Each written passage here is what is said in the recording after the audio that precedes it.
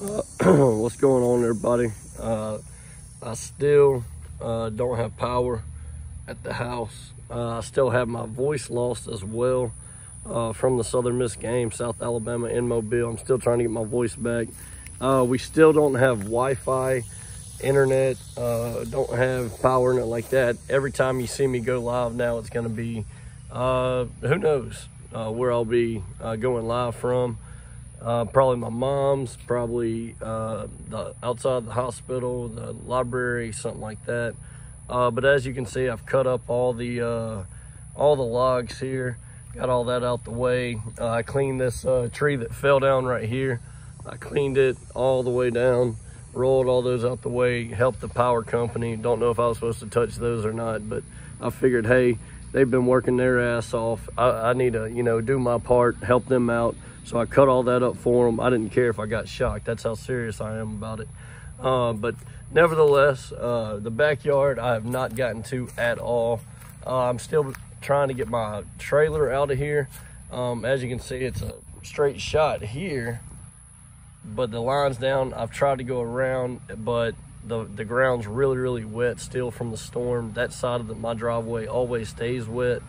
But man, I'm doing good. The family's safe. They're staying where they have power. I've been back and forth cutting trees, and as you can see, the oak tree fell there.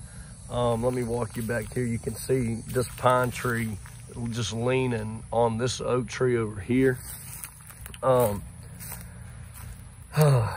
yeah, for most of these trees, I'm gonna be able to cut up myself. This one, obviously, I'm gonna have to hire somebody. Just point blank, Sippy ain't doing all that. But this one, I can cut that. You see that one in the back, uprooted, fell backwards on my fence.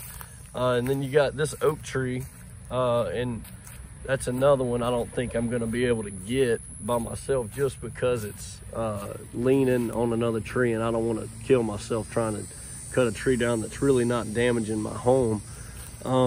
And it's just crazy to see this. Uprooted pine trees, man. Just, extremely wild for me. I lived through Katrina down in Long Beach, Mississippi. And after the storm, about a year later, we moved over to Mandeville. And now living in Ponchatoula, man, I didn't expect something like this come through, but all the neighbors that stayed here, they all verified it. There was 2 tornadoes that came through the back of my property and came like at a zigzag right through here, and you can see all the trees fell that way, even the pine tree, and it went right through there to the neighbor's house. But man, you can see the water line right here in the middle of my backyard. But yeah, I wanted to give everybody an update. I'm safe, the kids are safe, the little Sippy squad, the carport is safe, fellas. So we'll be getting back to that once we get power, once we get internet.